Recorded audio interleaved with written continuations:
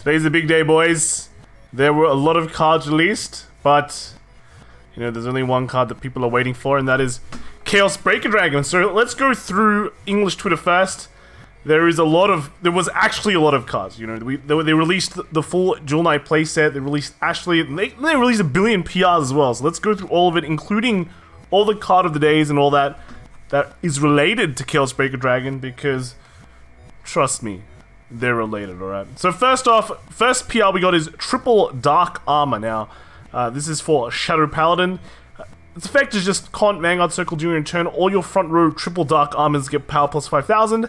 And then an act on the Vanguard Regard Circle, Soul Blast 1, retire a Regard not named Triple Dark Armor, and search your deck for up to 1 Triple Dark Armor, call it to Regard Circle, and shuffle your deck. So very memey card, I think. Yeah, that's about it. Very memey card. Next card, we have Dark Irregulars, Werewolf Ketsa.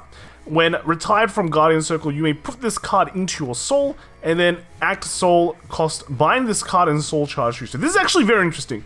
This in premium is like not a Dimension Creeper replacement, kind of, except you can reuse Dimension Creeper. So you're the thing is you're trading guard value, because this is better guard value, you get a better power value as well, which are things that Dark Irregulars really needs. And they also need to be able to guard at the same time, put things in their souls. This solves both their problems. So I think this is a very interesting card. It comes down to whether you want to reuse your creepers or not, and you're willing to trade the power, the defensive power for that as well.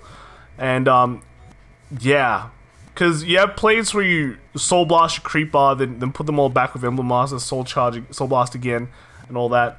But this one, you only get to use it once. But, you know, it's 10k shield. It's 10k shield. It's 8k.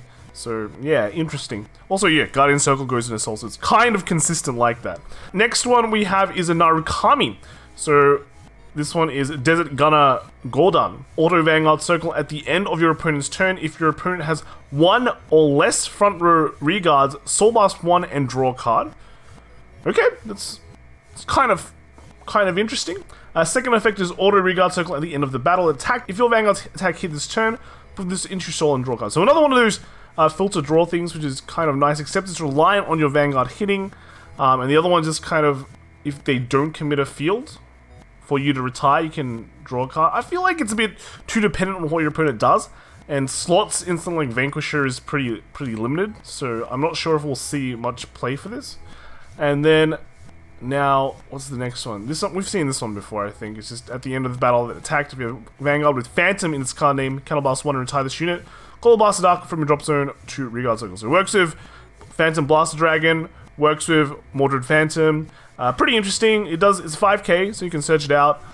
And you can do the effect after you attack, so you can get some value from it as well.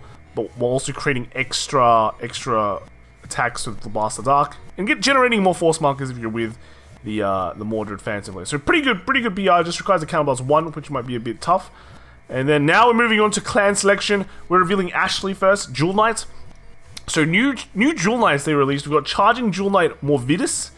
Act Regard Circle, cost Counterblast 1, and put a normal unit from your drop zone on the bottom of your deck. Soul Charge 1, and one of your units with Jewel Knight in its card name gets power plus 5,000 until the end of turn. So it's got this nice recycle ability, and then it's got some extra Soul Charge, which is pretty good, because Soul is important in Standard. Auto Vanguard Circle, Regard Circle. When your other unit is placed on this unit's circle, draw a card. So when you ride over it, you draw a card. When you play over it on the Regard Circle, when you call over it, I mean, you draw a card. So it's a pretty interesting effect, kind of gives you an idea on what Jewel Knights are going to be. Next, we have the Grade 2 Jewel Knight, Explode Jewel Knight Laylee. Auto Regard Circle, when it attacks, costs put 2 normal units from your drop zone on the bottom of the deck in any order, so you get to put 2 back instead of 1. Still a Soul Charge 1 though, and then this unit gets power plus 5,000 until the end of that battle. And then the second effect is Auto Vanguard Circle or Regard Circle. When your other unit is placed on this unit circle, that place unit gets power 10,000 until the end of turn. So not a draw, but still similar effect to the Grade 1. And then finally, we've got our Ashley. You've got the nice zero art here. Pure Heart Jewel Knight Ashley. Auto Vanguard Circle or Regard Circle. At the end of the battle that attacked, Soul Blast 2. Search your deck for up to 1 Grade 2 or less card with Jewel Knight in its card name. Call it to the Regard Circle and shuffle your deck. So keep in mind, this is a Vanguard and a Reguard ability. If this unit is on the Vanguard circle, call up to 2 cards instead of 1. So if it's on the Reguard, you can just it's basically replacing itself. Vanguard circle creates 2 more attacks, which is really, really good. Royal Paladin getting more attacks, it's good stuff. Auto Vanguard circle and Reguard circle, when your other unit is placed on this unit's circle, counterblast 1, and that placed unit gets critical +1 until the end of them. So that's kind of interesting. You can really push damage or control the damage if you really want to. One thing is, if you have 3 of these in the front row, you basically make 7 attacks, which is pretty insane, but you do require a lot of soul. But remember, the other Jewel Knights also, when they come into play, they get soul. So there's a bunch of that happening. I don't think there's really other Jewel Knights in Standard. In terms of Premium, there's like I think there's a Jewel Knight grade 1 called Christine that can kind of make a pretty good combo. You can search like a grade 3 of this. So yeah, Premium's going to be pretty crazy. I like the fact that this works on the Reguard circle, so Royals can just use this as another extra attack, which is pretty nice. Yeah, and the second effect's kind of flavorful. You know, the old break right 10k and a crit. This one gives anything 10k and a crit, even on the Reguard circle, so delicious, delicious. Alright, now we move on to the real cards of the day, the one that everyone has been waiting for. Card of the days, this was released yesterday, Starvader Craving Claw. When it's attack or the attack it boosted hits a Vanguard, look at 5 cards from the top of your deck, reveal up to 1 card with Starvader in its card name from among them, and put it into your hand and shuffle your deck. Now, keep in mind, Starvader cards in Standard, there's only this, the grade 2, and Chaos Breaker Dragon, so there's not a lot you can pick from. Second effect is Act Reguard Circle. If your opponent's Vanguard is grade 3 or greater, put this unit into your soul, choose up to 1 of your opponent's locked cards and unlock it. If you unlocked a card, choose one of your opponent's Reguards other than the unlocked unit and lock it. So you unlock, you basically you imply you lock something, then you unlock that to unlock something else. So if you lock the back row, then you lock a front row, right? It's value from there. So pretty interesting grade 1. It helps you tutor your cards, and it helps you set up better locks. Set up better locks. I think it's pretty interesting. In Premium, this might be used too, just because you can search. And also, the second effect, in Premium, all the locks are based on what your opponent chooses, and then instead you can just say, okay, you lock the back row, now I want to lock a front row instead. So there's something going on there that might be pretty interesting. Second card that we're going to see is the grade 2, Bisection Starvader Zirconium. Auto Vanguard Circle, Reguard Circle. When placed, if you have a Vanguard with Starvader in its card name, you may counterblast 1. Your opponent looks at the top card of his or her deck and puts it on an open Reguard Circle as a lock card. So you can kind of mill your opponent out like that. But keep in mind, it has to be called to an open circle. So if your opponent just full boards, then there is nothing you can do. He peeks, you waste counterblast, and he smiles, right? If that lock card was placed in the back row, you draw a card, and this unit gets power 10k until the end of the turn. So if you put it in the front row, you get nothing. But they locked the front row cards, so good times for you, right? If they put it on the back row, though, you get to get stuff. You get 10k, you get a draw. So that is grade 2, right? That is grade 2. Second effect is a continuous effect. If your opponent's Vanguard is grade 3 or greater and he or she has a locked card, all of your Vanguard's original critical becomes 2. So basically, Vanguard just gets force 2, right? Becomes force 2. So pretty interesting here. It creates extra lock cards that you can play with and has a mill effect. I think old Glenur's decks was like you could play it as a mill deck pretty much. This kind of can help you with that. And then, yeah, getting draws from a counterblast 1 is pretty decent too. I mean, technically it pluses your opponent. So if you don't have any good ways to get value from that or get a better position, then you're just giving your opponent free stuff. And then keep in mind that it does require counterblast 1. And counterblast 1 is not really something that is easily accessible in Standard.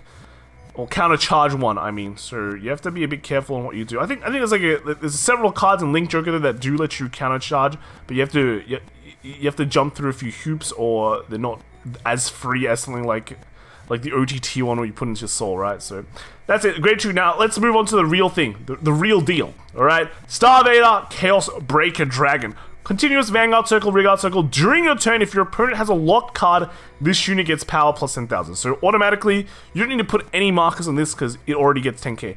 Actually, you cannot put any markers because when it comes to play, it doesn't have a force marker. So it's very bland. Very bland. Act Vanguard Circle once per turn. Counterblast 1, your opponent gets an imaginary gift force you choose one of your opponent's regard and lock it. So you give your opponent a force marker, they put it down somewhere, and then you lock one of your opponent's card. Just because you have to, when you give them the force, they have to do the action immediately. As far as I know, it's a rule action, so they do it even in the middle of effect, and then you lock something. So pretty good. You lock one, counterblast one for a lock once per hard, once, not a hard once per turn, but it's a once per turn. Keep in mind that the power gain is a regard circle effect as well, which is kind of interesting because old Chaos had the problem where it didn't get enough power, but it was able to get advantages through locking from hand. This one you're actually getting some power, alright?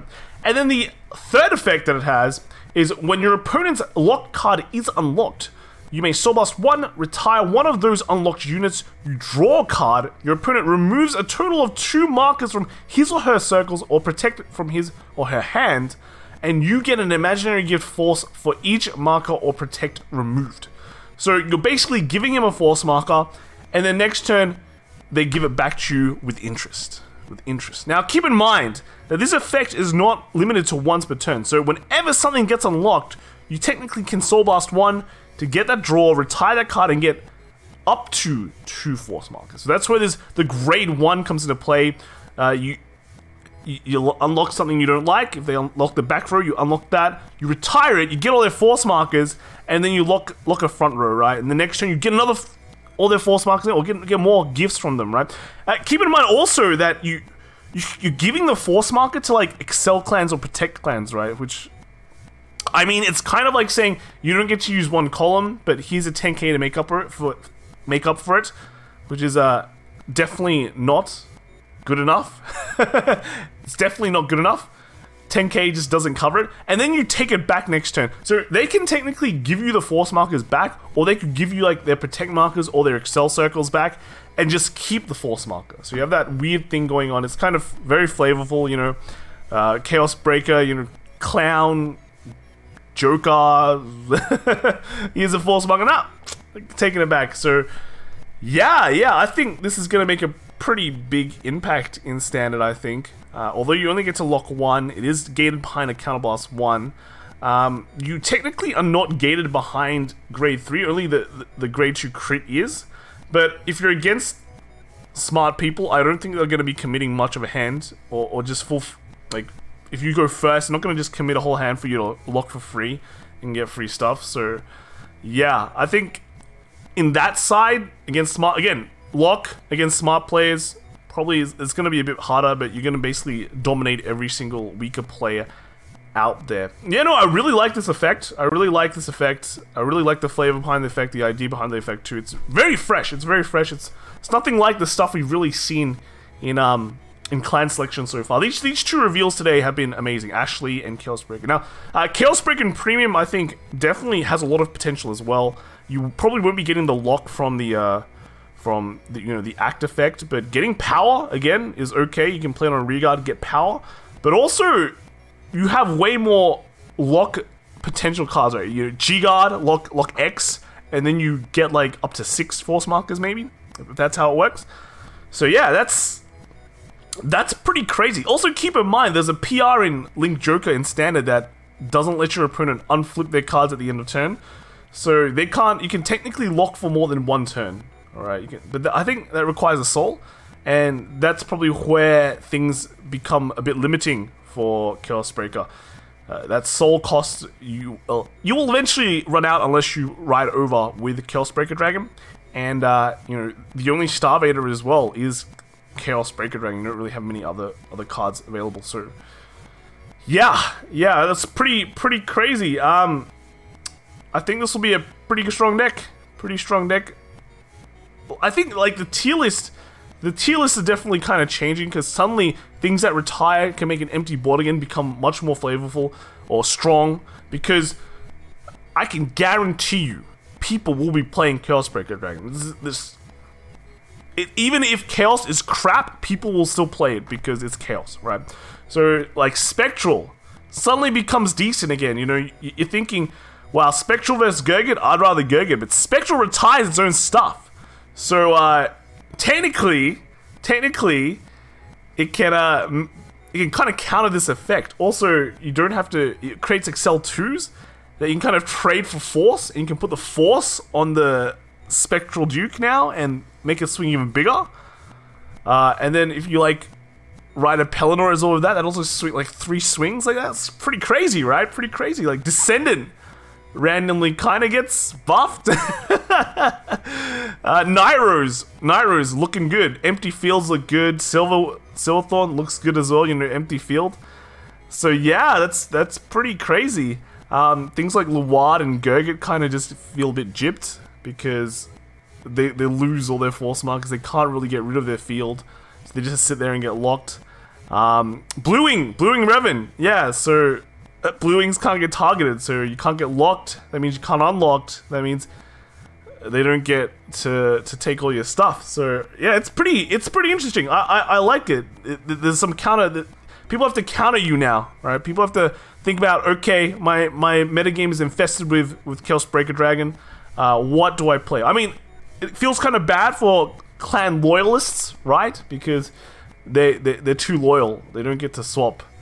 But finding play styles and ways to counter this will be kind of interesting to see. And I'm sure lots of people are crying today because, yeah, Lock is back in Standard. So, really interesting card. The design of this is insane, I think. It's definitely very fresh. It feels like they got the new guys in already doing clan selection. And hopefully this is kind of, even though it's Lock, even though it's standard Lock, hopefully this is where Bushiroad is pushing their card design, getting that flavor there, getting that nostalgia there as well, but also getting these interesting effects going too. And I can't wait to see what people come up with in standard, but also premium, right? So that's it from me. I'm pretty happy because I don't know if you guys know, I'm a Link Joker main as well. So yeah, it's one of the few decks I did top with. So yeah, let's see how it goes on Saturday. Okay, I'll see you guys in the next video. I talked way too much today. I'll see you guys in the next video, and bye.